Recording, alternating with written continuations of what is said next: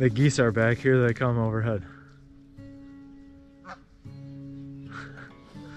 Welcome back to the channel. My name is Kyle Martin, and we're here this week for some plein air painting in late winter during the first week of March.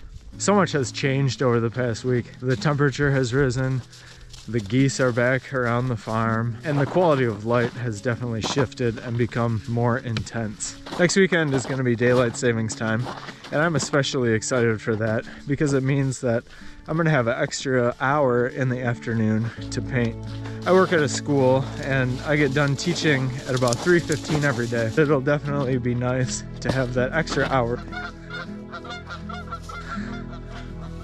More geese overhead. In today's video, we're going to be checking out some of the paintings that I've made over the past week. It seems like everywhere I looked this week, all I could see was warm lights and cool shadows.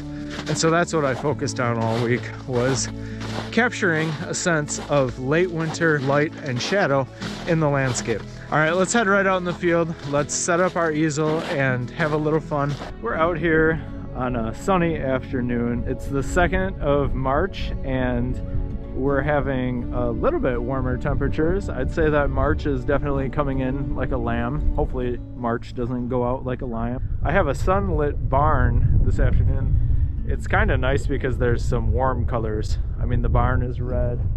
The silo is a very warm color. It's kind of orange this afternoon. And then that's contrasted by those deep and dark shadows that are being cast from the barn and silo. The sky, of course, above the barn is that deep, beautiful blue. I have maybe an hour, 2 hours to paint this afternoon. We've got some wind. I'm gonna put my gloves on because even though it looks pretty sunny out here and I'm sure the temperature is maybe high 30s, it's still pretty cool out this afternoon. Winter still has its grasp on us, but that's no reason not to paint. Let's get started with this plein air painting.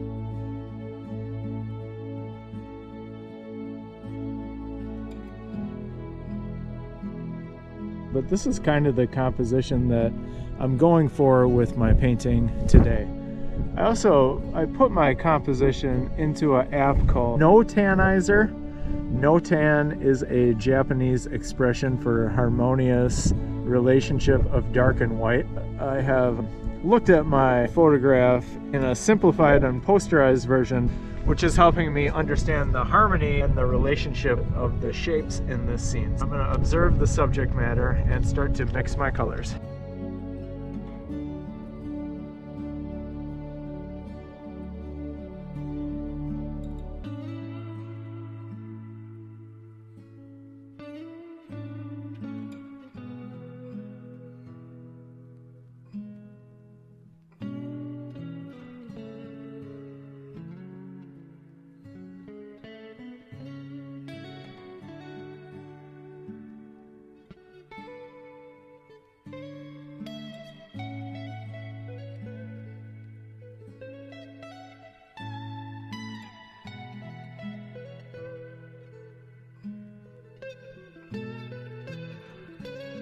I've got the big shapes placed in. I have to do a lot more to this painting before it's done, but the heavy lifting is done. Getting the shapes on the panel is done, and that's always the part of it that is the most challenging. I'm going to hand the brushes to you, and you're going to finish this one off. Just kidding, I'll take it from here. I'll finish this one up.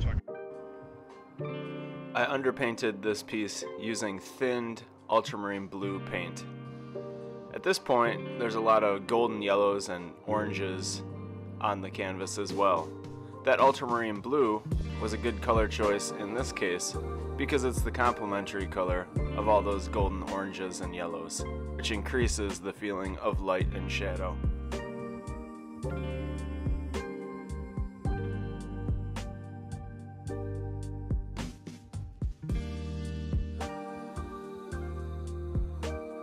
The sun has set, and I'm using my visual memory to remember what I was seeing to finish this painting off.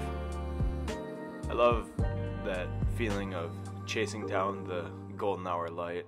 It seems like I can get a lot done in a short period of time when the light is right. And now it's just a good time wrapping things up.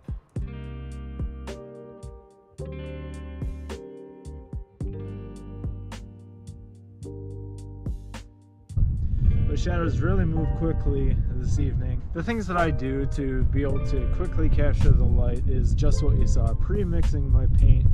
That takes a lot of the pressure off me to be, oh look, I'm stepping. The mud.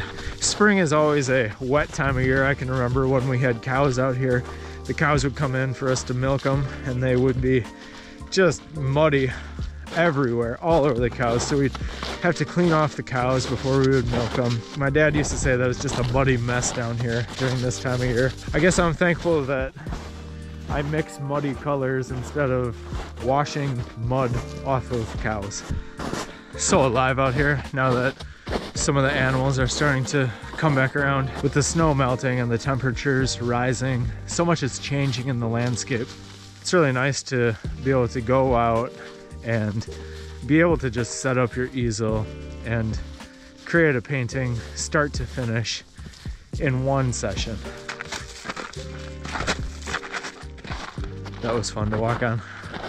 All these rapid changes that we're experiencing during the change of season are really oftentimes paintable at that moment only. Impressionism and plein air painting lends itself to the alla prima technique, or maybe the alla prima technique lends itself to plein air painting, and it makes it possible to paint a painting start to finish in one session.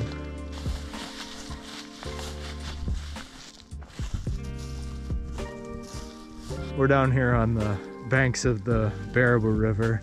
You can see the river is clear. All the ice has melted off the river. Kind of sad that I missed being out here on the day when the ice was melting, because it always creaks and cracks and big chunks break off and they make quite a noise when you're standing out here. The ice is melting and there's more changes happening in my neighborhood as well. There's a couple of barns coming down. It's an owl or a hawk? This week I had the pleasure of painting an old barn just down the road from my house, and the owner of the barn is a friend of mine, Scott. He's plowed me out a few times in a pinch, so I'm definitely appreciative of that. And the first thing he said to me when he saw me painting at his farm was that the barn is coming down. I knew that that barn was looking like it was probably standing on its last legs. Jeez. I don't really want to fall in the river right now. The owner of that barn originally, well, as far back as I know anyway, was Milton Kruger, and he was a retired farmer when I was around in my early days, and he would help my dad farm. But Milton was actually deaf and he couldn't speak. He and my dad had a way of communicating with each other. It wasn't sign language. My dad wasn't able to speak in sign language, but they had a way to communicate with each other, and they could share and break down complex ideas on fixing machinery just through kind of non-verbal communication. All right, my camera is telling me I'm getting a little too in-depth about my experience with Milton.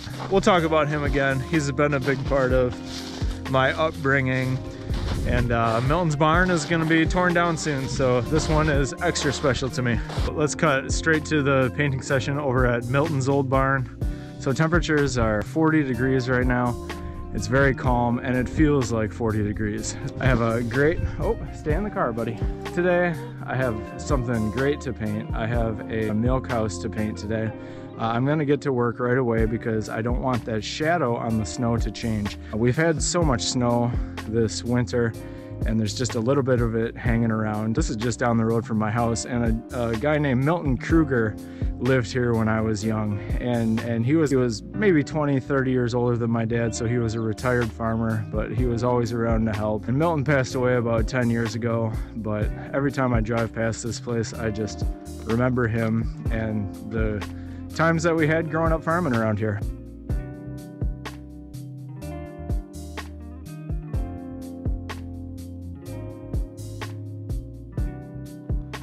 I'm pre-mixing some colors on my palette, and I'm hoping to make some process videos where I go over everything that I do while I'm painting.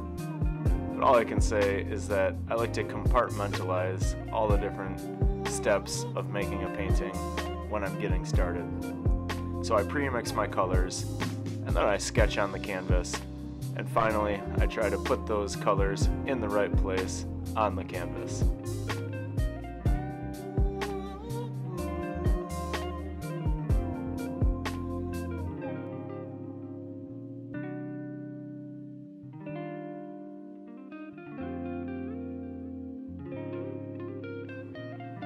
Once everything is up on the canvas in the right place, I have something that vaguely resembles my subject matter, and from there, all I have to do is refine it and add a lot more color.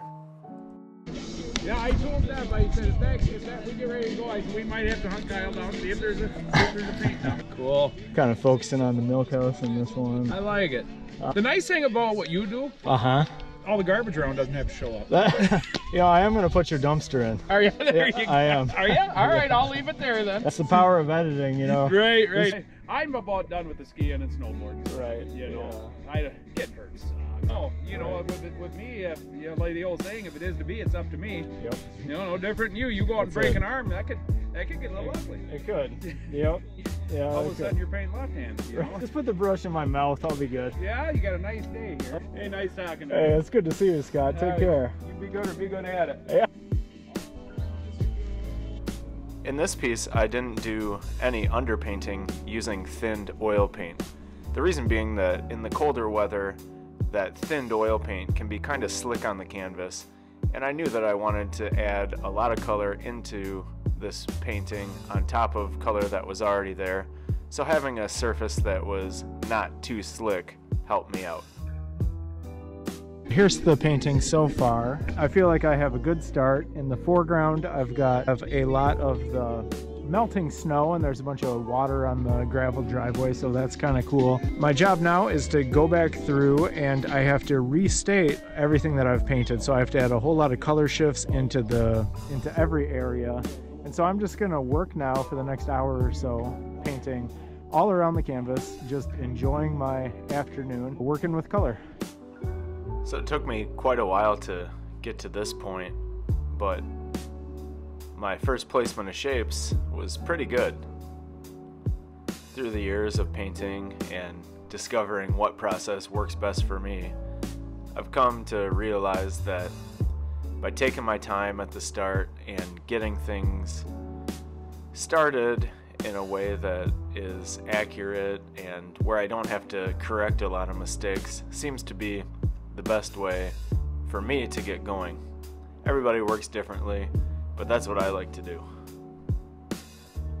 Now I'm just coming back in and adding in a lot of the different color shifts that I'm seeing in my subject matter.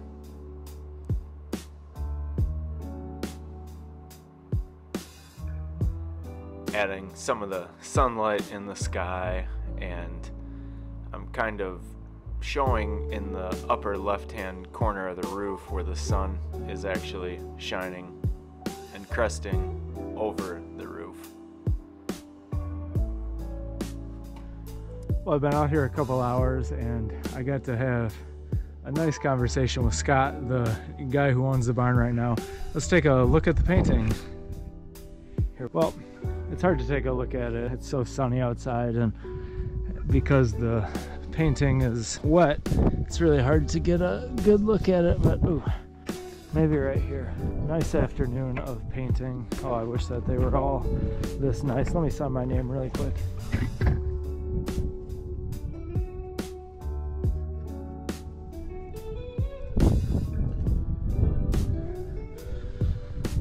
Alright, it's official. I'm done. This was a nice backlit situation to work on this afternoon. When I was in my studio earlier, I was warming myself up for today's painting session by doing a little skateboarding in the studio. I noticed a couple of backlit paintings that kind of were speaking to me today, and I thought that I'd come out and do a backlit scene of my own on this late winter day. I think that when something is backlit like it was today, it just creates great shapes and great contrast. I'm gonna pack my things up and get out of here. Catch up soon.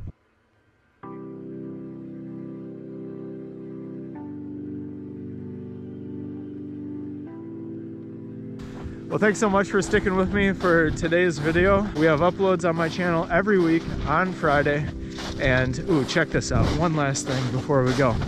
This is really cool. I told you about that beaver's den, and this is that log that I was talking about where the beaver kind of chewed it off in one area and then chewed it off again in another area.